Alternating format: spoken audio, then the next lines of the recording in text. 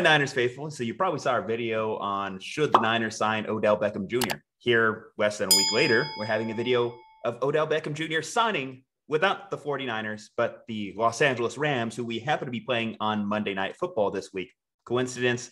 I think not. Well, on the bright side, at least we get that Josh Norman OBJ matchup. If Josh Norman could suit up, I know he's dealing with some injured ribs right now because he's a Niner, so he has to get hurt naturally.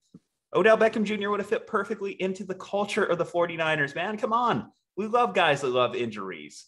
So he would have been a perfect fit. But no, the Niners, John Lynch, Kyle Shanahan, Monday morning press conference.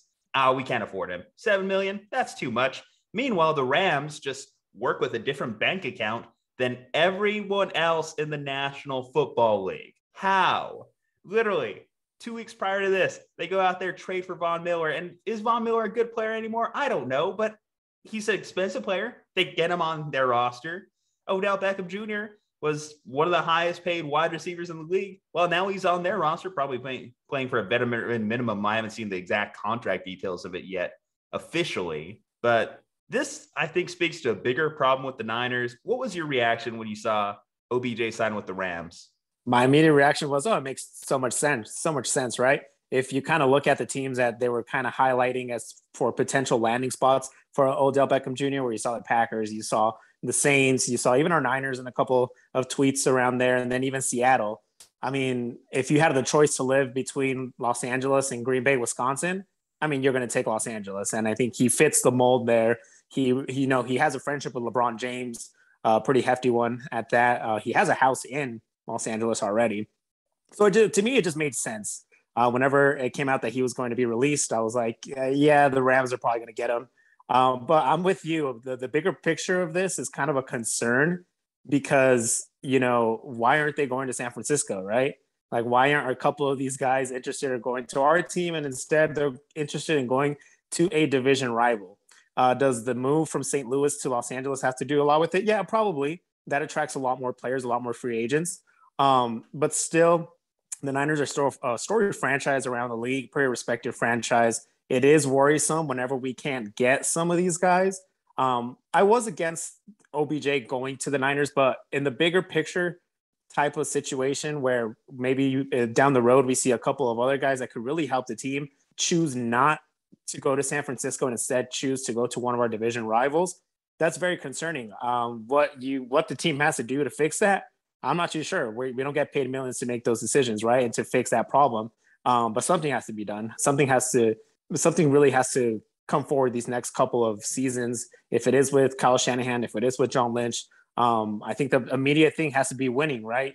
Anybody will join a winning culture. Well, it's kind of hard to win whenever guys don't want to play for you. See, you're approaching it from a little bit of a different angle than I'm approaching this one. You're approaching it from the players making the choice to not sign with San Francisco.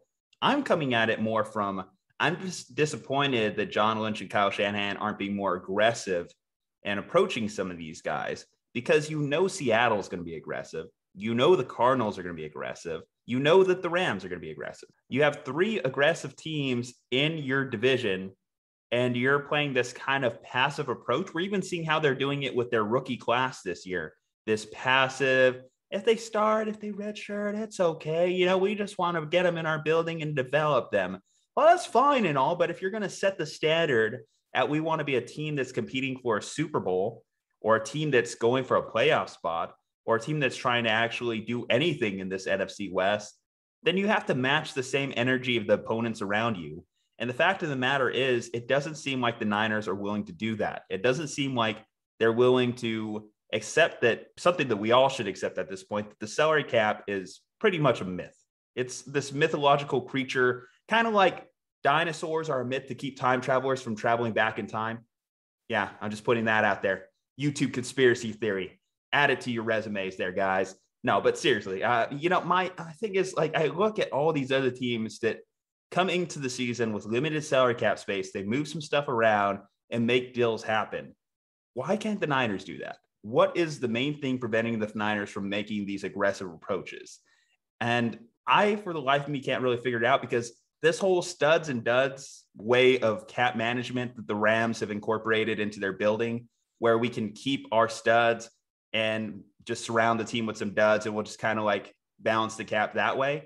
it seems more efficient than what the Niners are doing. Hell, look at the Rams. I mean, the last 4 years, their worst finish is 9-7. The Niners playing all this cap management games, trying to stay under the cap, pay their guys, all that, and they still are struggling to finish over 500. And not just OBJ, not just Emmanuel Sanders. You talk about guys like DeForest Buckner. We can't keep those guys in our building. We have to say, DeForest Buckner, we have to pay him extra, $3 or $4 million extra than he wants, or than we would have to pay Eric Armstead. Letting DeForest Buckner go was one of the worst mistakes that we've made as a franchise. And I think we just keep letting these kind of guys walk at the building. We don't bring guys into the building. We're just not an aggressive team in an aggressive era of the National Football League. And I think that's a big problem. Do you think part of it has to do with the fact that John Lynch he's a rookie general manager? Yes, I'm with the abundance of 49ers fans who thought he was a great hire when he was first hired as a general manager. Do you think that has a lot to do with it? The fact that he's never really done this before, right? This is his first time, his first go around being a general manager. It's not an easy job. It's not like us going to career mode on Madden and it's just signing any player that we want. Does that have to do something with it?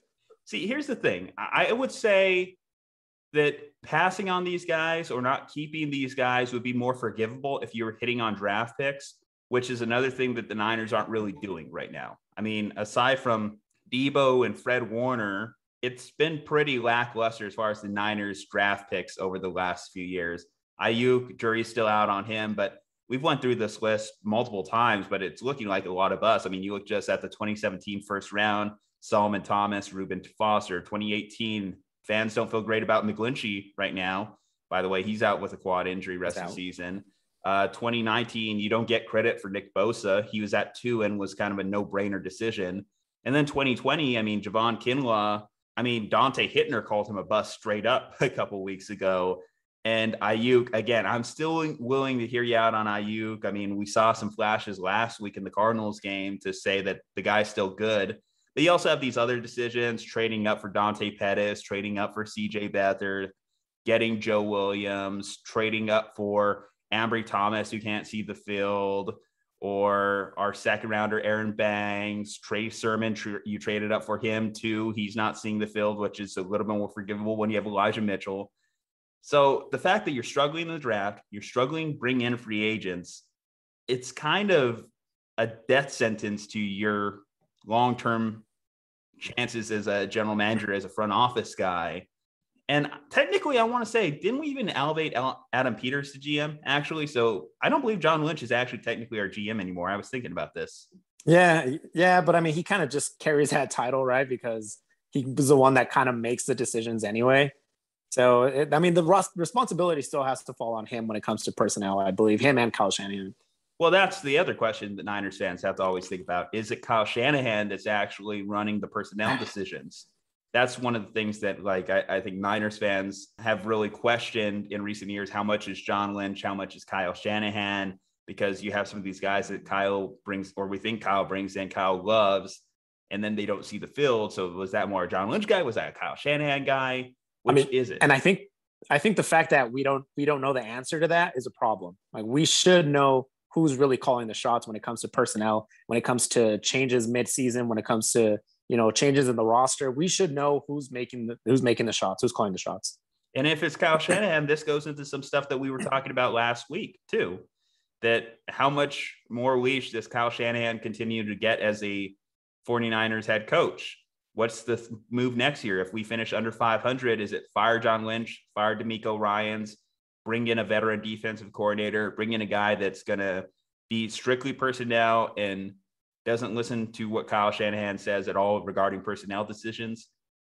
That's where the Niners kind of are. So I think that this is a bigger issue than just OBJ signs with the Rams. I think that this is an issue towards the culture and the player evaluation standpoint for the Niners and how we manage this cap, even if we accept it exists. If it exists, then we probably should be doing a little bit better job of utilizing it, because again, going back to a guy like DeForest Buckner, if it really the difference was between him and 2 other guys, well, who are those 2 other guys? Because now I'm seeing, I think even DeForest Buckner and 2 scrubs might have been more valuable than no DeForest Buckner and basically 2 scrubs, because that's what we got now. Yeah, I'm right there with you. I mean, it is kind of frustrating to see some of these things not go our way, right? Where in the past, whenever Niner teams were a lot more competitive year in and year out, you would see them sign guys that ended up making an impact them mid-season. We just haven't been seeing that. Other than Emmanuel Sanders, I can't really think of anybody that we picked up mid-season that made that huge of a difference to our team, and that is a problem. I agree with you. But now OBJ is a Ram, and we happen to be playing the Rams on Monday Night Football. What do you think that does to us? Does that hurt the preparation that D'Amico Ryans has to do? I mean, is it going to be something difficult for us to prepare for, or is it maybe could be used to our advantage? See, I would have to have any confidence in our guys being able to cover these wide receivers going into the game. With OBJ out there, I have less confidence in their ability to do that. I guess, again, we get to see Josh Norman and OBJ potentially scrap it out if they're both on the field, but that's about it. I think if you're the Rams, what do? Just do the old school DPI, throw it in the air and hope for the best kind of thing, because that seems to work well in the Niners. They're saying Jimmy Ward was practicing a little bit, so maybe he's out there. We saw that two rookie safeties wasn't exactly a formula for us to win, or not even rookie safeties. I believe Tavon Wilson has some NFL experience, but still, two backup safeties at minimum in the NFL was not the answer. Our quarterbacks aren't great. We have to have some sort of pass rush, which the Rams have a decent O-line, so generating a pass rush isn't going to be easy. We're going to have to do a lot offensively to be able to carry ourselves in that game if we really want to have any chance of winning that. So I don't expect much from D'Amico Ryans. In fact, my expectations are we're going to allow 30 points. And the only way we win is if we score 35 to 40 points. I'm right there with you. And you touched on it perfectly there with generating pass rush. We just cannot generate pass rush against anybody. You mentioned it. Even before OBJ got there, that was still a good wide receiver core. They still have Tyler Higbee, who could catch out of the tight end position. So it was already a challenging game to begin with. Now you add the extra wrinkle of Odell Beckham Jr., who might not make an impact in this week's game. But remember, we actually finished the season week 18 against the Rams. So by then we'll probably see a little bit more of them using OBJ and where they could really hurt us and potentially end our season if our season isn't ended by then. Not just that, we can't even contain the run. Darrell Henderson probably is going to have a good game on us too. James Conner was looking like Derrick Henry last week. So why should it be surprised if Darrell Henderson has a great day as well against our team? Basically, the defense is struggling. It's a bottom third defense. Let's call a spade there, guys. All right, well, Niners faithful, let us know your thoughts when the OBJ news struck. What was your thoughts in the comments below? Want to hear from you. Leave a like on this video, helps out the channel, helps us get out there to more Niners fans. Obviously, our Arizona reaction did really well, so thank you guys for tuning into that one. Subscribe to this video, helps us even more. 49 reasons to listen, 2 reasons right here. Juju Talk Sports, Jose Corral. We'll see you next time.